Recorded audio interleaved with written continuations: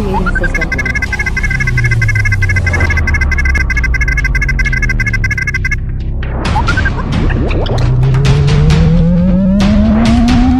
System 1 loaded.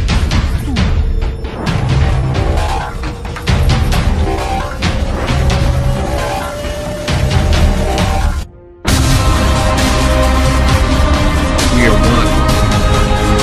We are a legion. Break the system of corruption. Fight with your mind and heart. Freedom. Justice. Liberty. Hope. Love. Truth.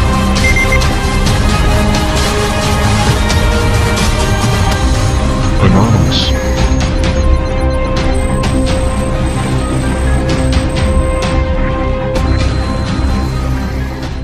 Human Rights Watch is calling for a congressional inquiry into an executive order aimed at the warrantless monitoring of U.S. citizens and permanent residents after obtaining new documents that raise serious and troubling concerns about the extent of such surveillance.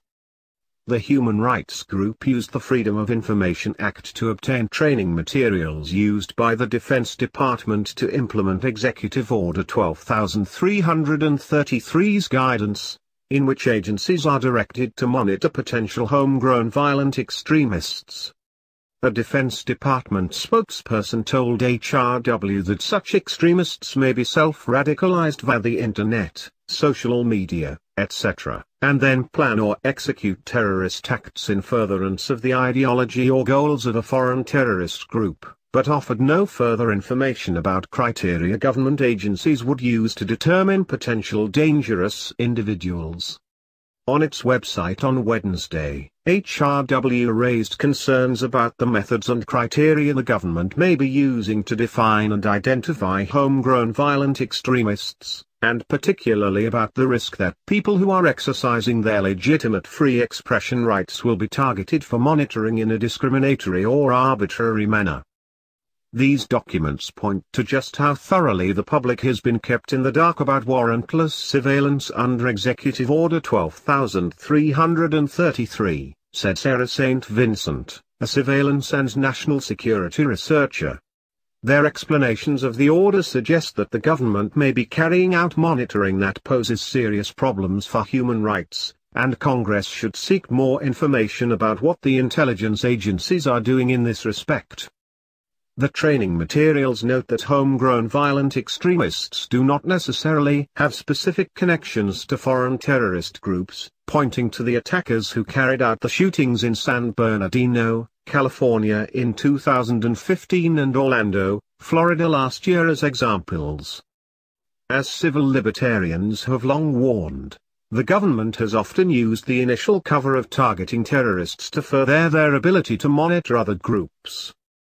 The government's authority to monitor people doesn't depend on their beliefs, or what the government thinks they believe, but on specific evidence that gives sufficient reason to think a criminal offense is occurring or that the person is an agent of a foreign power, St. Vincent said.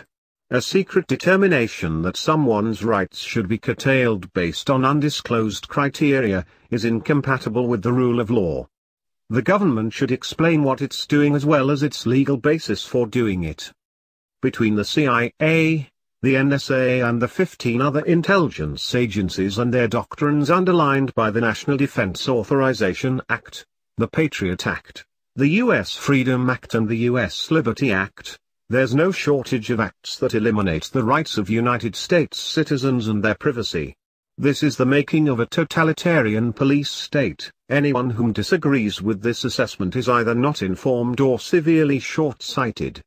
With each violent event that occurs, whether you believe they are false flags or otherwise, the United States government responses that of more laws, more surveillance, more regulations on guns, less personal privacy, all without warrant or having to prove any probable cause to anyone at any time. The danger is very real. We urge everyone hearing this message to stand up for your rights. Freedom isn't a gift. It's not something passed on from generation to generation, it's something we all must fight for and ensure ourselves. The government whom has forgotten they work for us, see us all as a threat. All you have to do is read the acts mentioned here and you will see for yourself your rights being legislated away by these elite assholes whose only loyalty is to the international banking cabal and its agenda for a new world order by any means necessary. Stand up before it's too late. Do not be silent, as the day is coming where we will all struggle to give that silence a voice. We are anonymous. We are legion. We are the revolution. Expect us.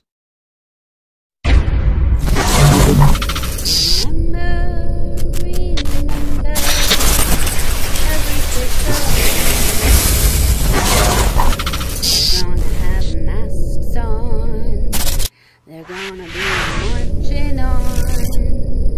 They're gonna be in the streets, united by this melody. Oh, remember, remember, every 5th of November.